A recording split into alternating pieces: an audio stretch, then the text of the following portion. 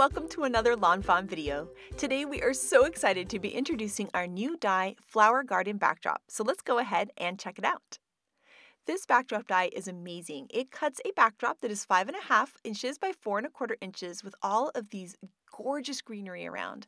It also comes with extra little leaves and greenery, leaves that you can layer behind, and then flowers that you can add to this backdrop or not.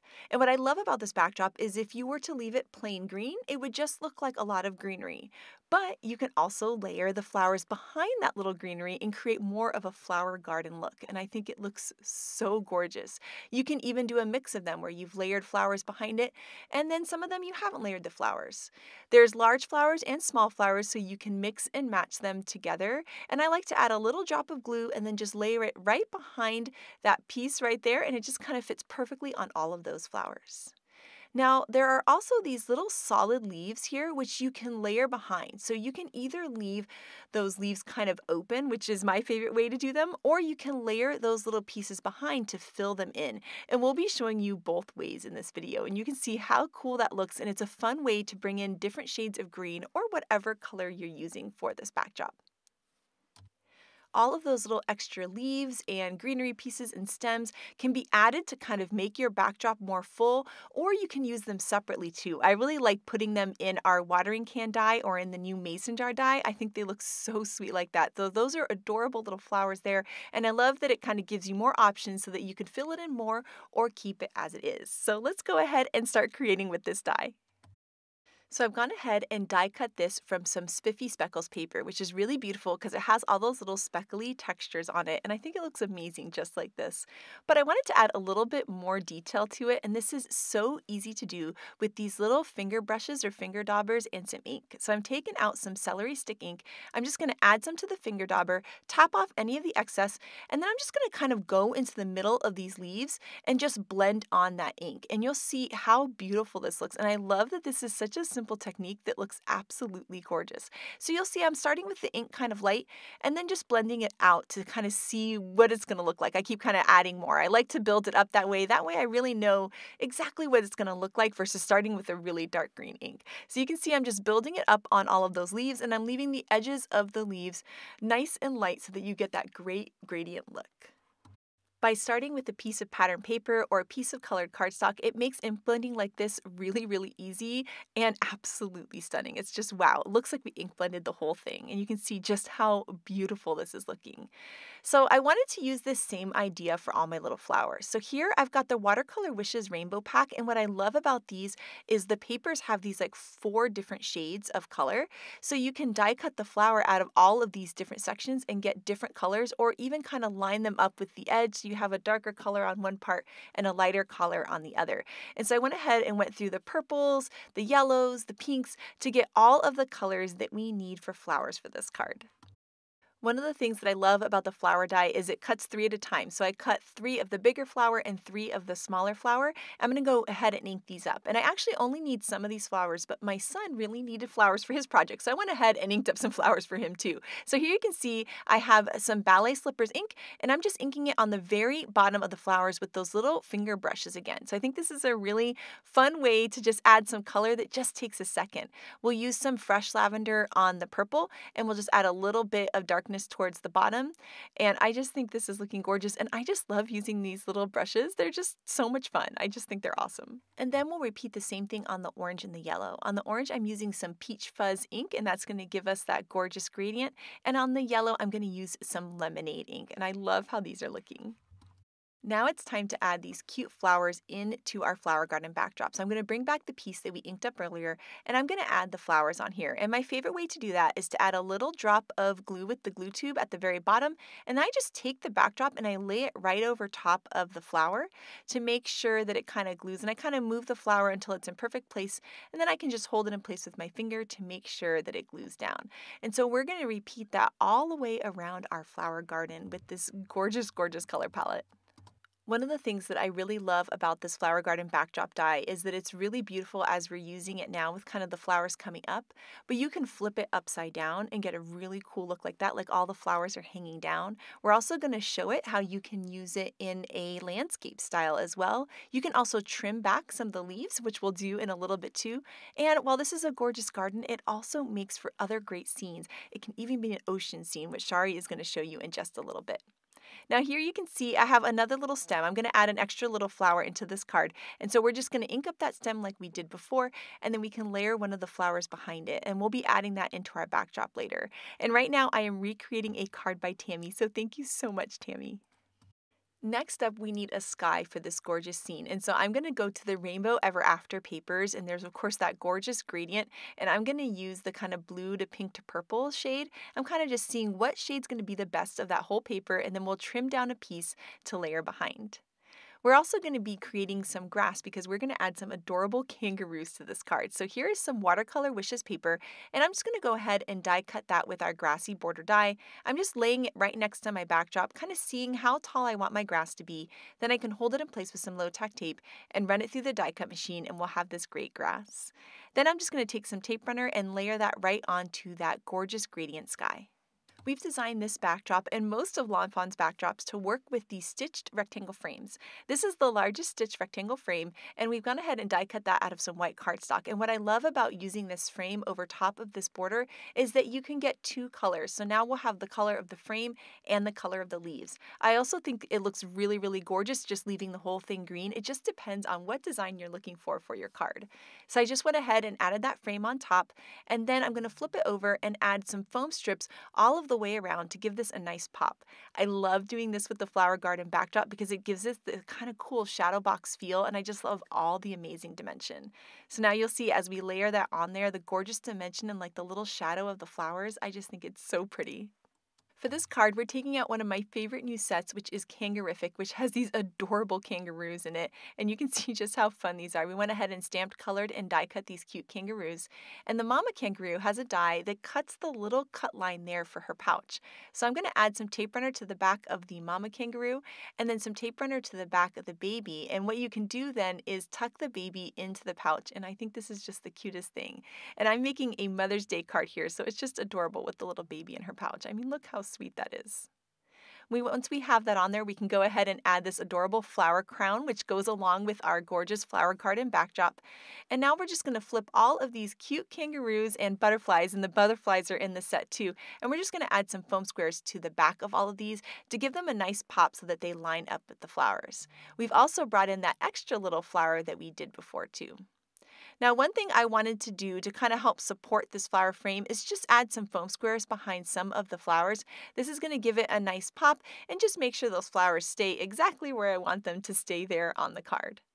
Once we've popped up all of the flowers, I'm going to go ahead and add in that extra little flower that we created earlier. And it was a bit too long, which is no big deal. We can just trim off the branch there and then layer that right there into the garden. You can see how we've kind of filled in the garden some more, which looks really, really cool.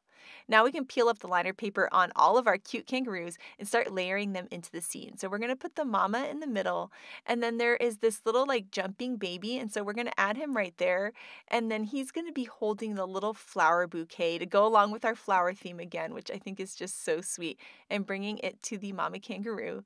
And then we're going to go ahead and layer that other little baby who's looking up at mom, which is just so cute and sweet.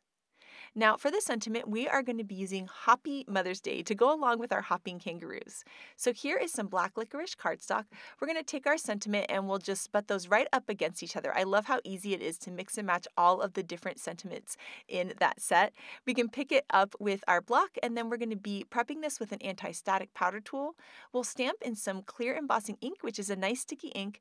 Then we can sprinkle on some white heat embossing powder and then heat it up with the heat tool to have a nice bright white shiny sentiment. After that, we're just going to go ahead and put it in the paper trimmer and just trim right around it so that it's this nice rectangular shape. Then we can go ahead and bring that back to the card and layer that in. And we're going to add some foam squares to the back of this so that it has the same pop as all of our cute characters. And then we can go ahead and add the cute little butterflies around it too. Also, of course, with some foam squares to give it a nice pop.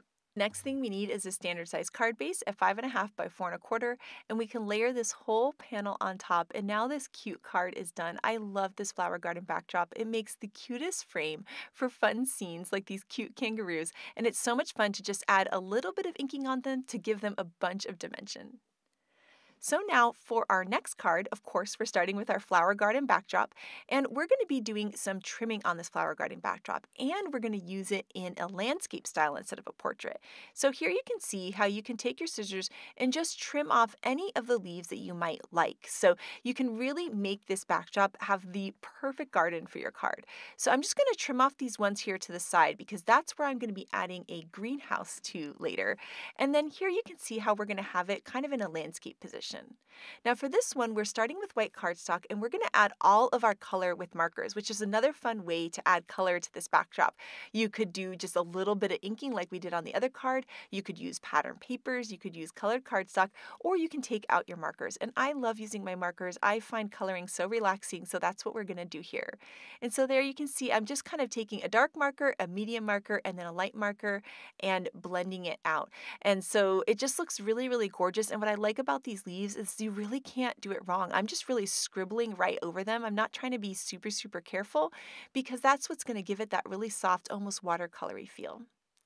Now, right now, I am recreating a card by Grace that is so stunning. So thank you so much, Grace. And one of the things that I thought was so cool that she did was she brought in this like turquoisey tealish color to go along with the green color of the leaves. And I really liked the mix and match of these. I just think it looks so beautiful. I never would have thought to bring in this color, but it is just stunning. And now I want to do it more when I do different kind of gardens and leafy things because I just think it's so pretty. Now that our garden is done, we're going to start working on the flowers. So I went ahead and die cut the large and small flowers out of some white cardstock, and we're going to add color to all of these in kind of a fun rainbow order. Just like we did with the leaves, we're going to have the darker color towards the bottom and then the lighter color towards the top. And then here's a chance where I did use two markers, but I kind of wanted a little bit more of that darker pink, so I brought in the darker pink, and now I'm just going to blend that out just a little bit.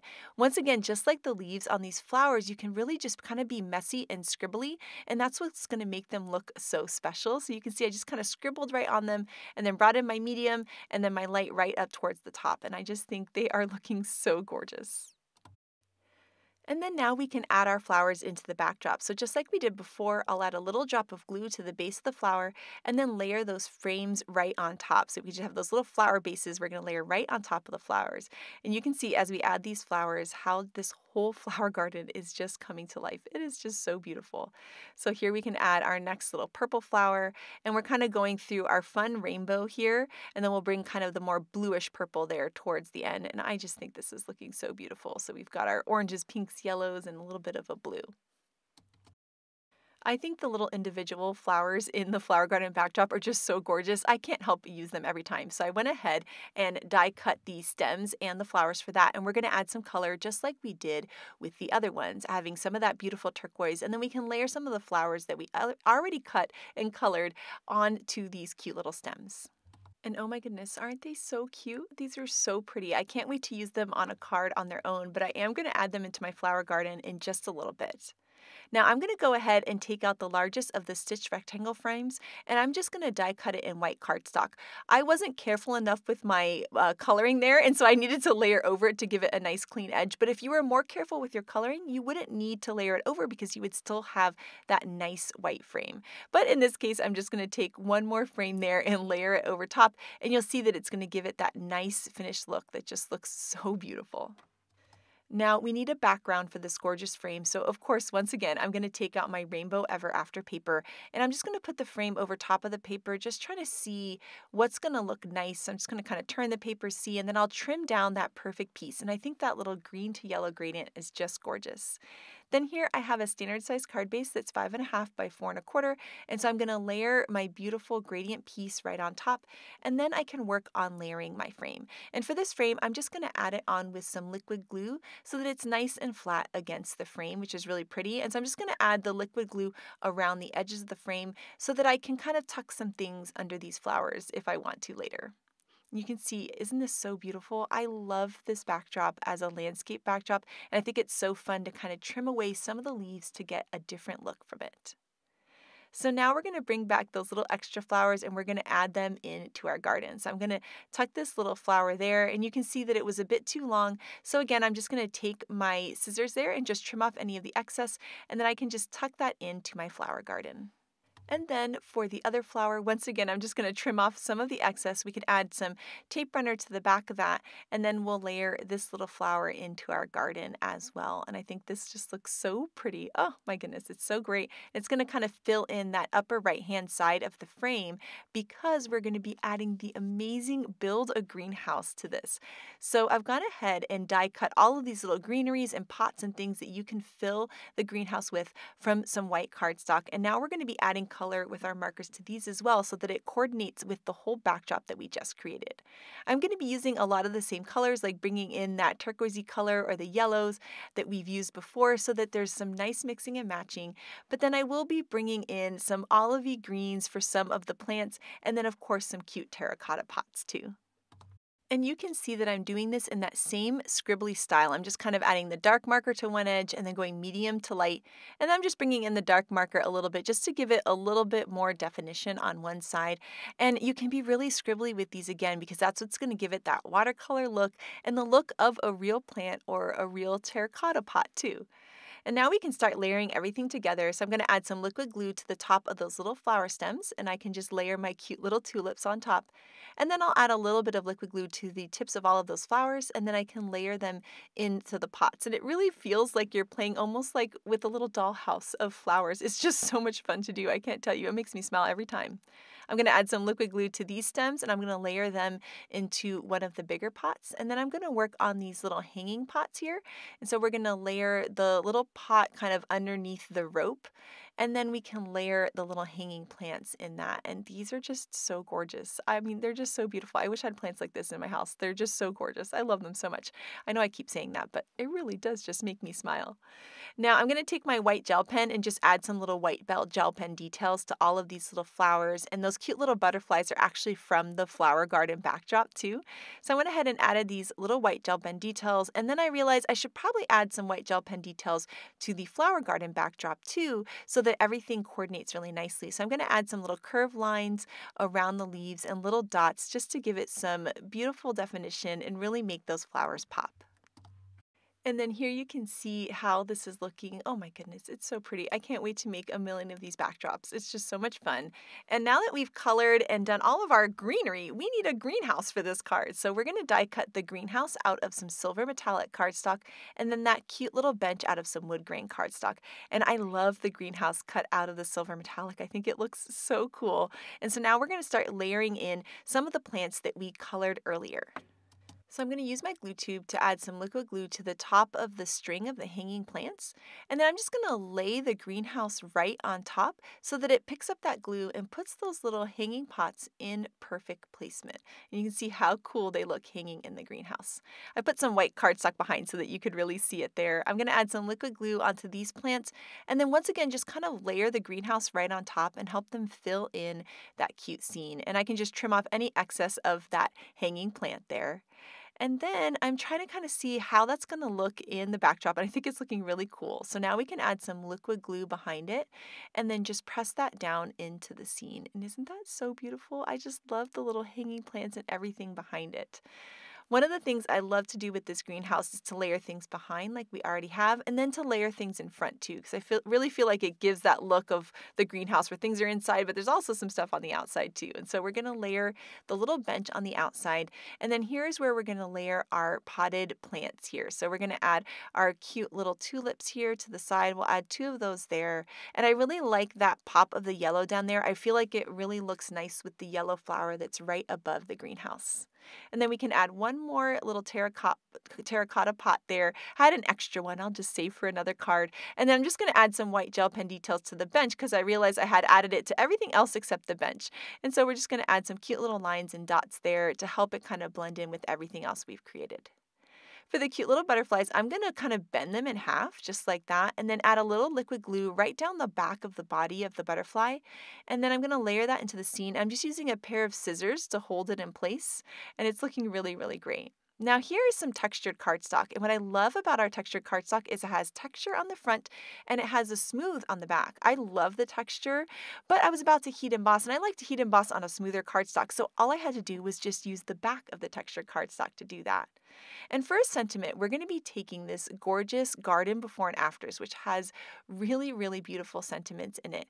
And so this one is Hope Your Day Blooms with Happiness, which I think is so gorgeous for this scene. So we set up the stamp on the block, and then we're just going to go ahead and ink it up on our clear embossing ink, which is a nice sticky ink. We're going to stamp that onto that stitched banner that comes from our heart garland backdrop. I love this stitch banner. It's just so gorgeous.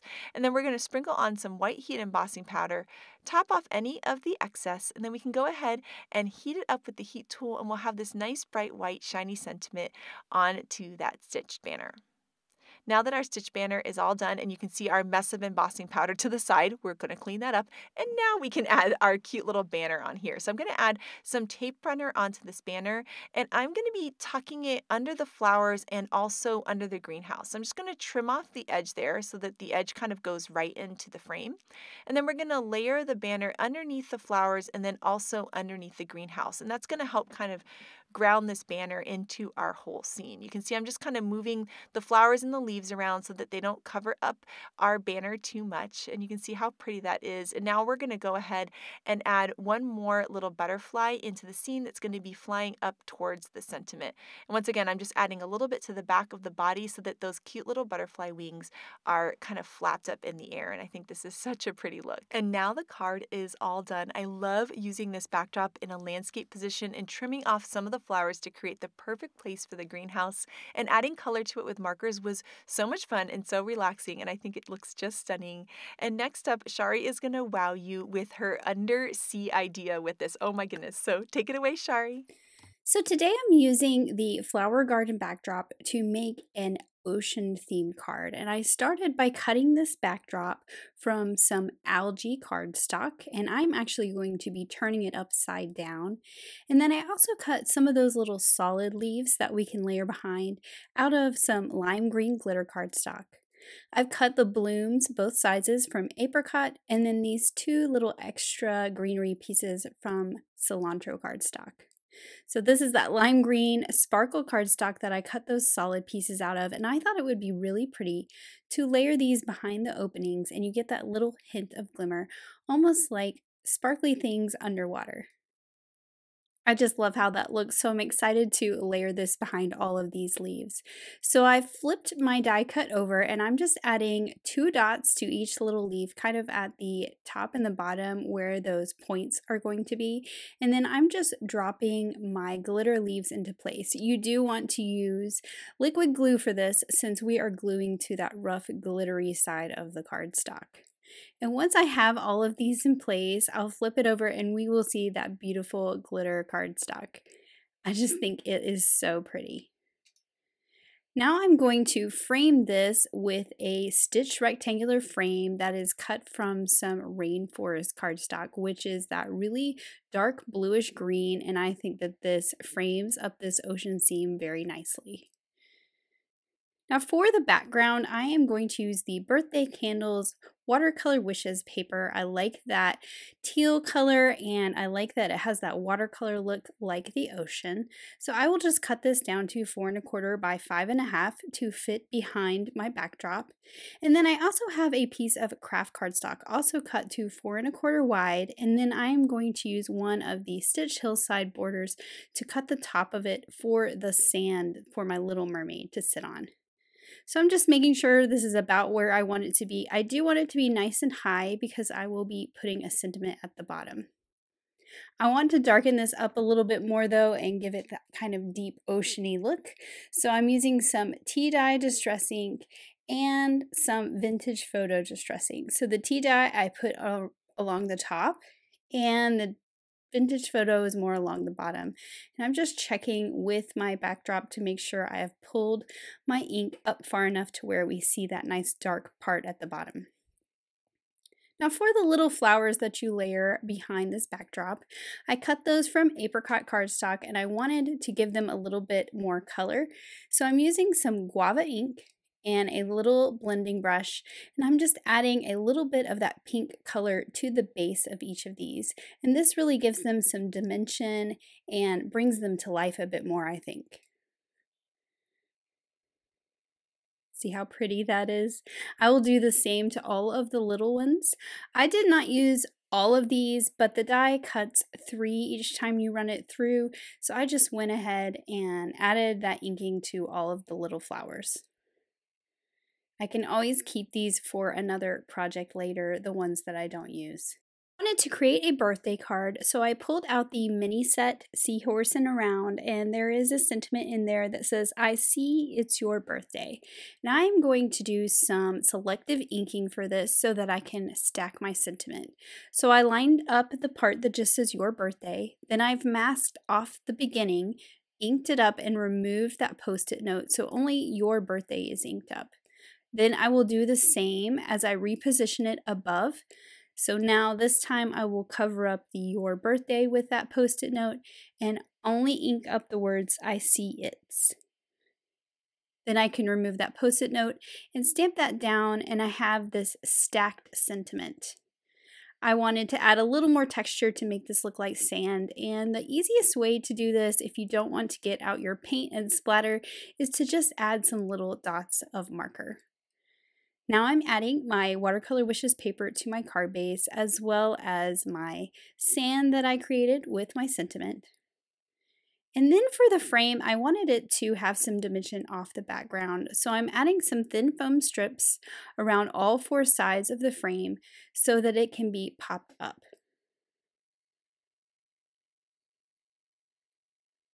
I think this adds some really fun dimension, and you get the look that I was going for, which is kind of the point of view of kind of being in a sea grotto and looking out towards the mermaid. Now I'm trying a little trick that I have seen Jessica do in her videos, and she pulls off part of the liner paper instead of doing the whole strip, and then she lines it up and tacks it down and then pulls out the rest of that strip. And I think that that was a really easy way to add this foam popped up frame.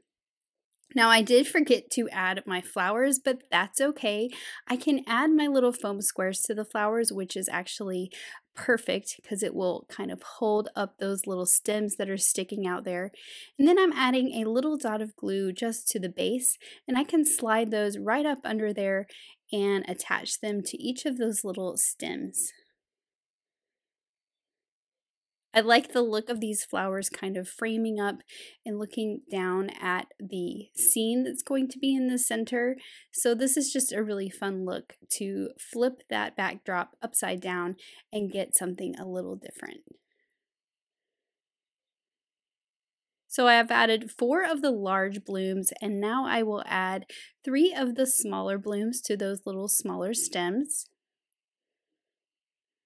And I'm doing the exact same process. I've put a foam square on the back of each one, and then I'm just adding a little dot where that flower will touch the stem.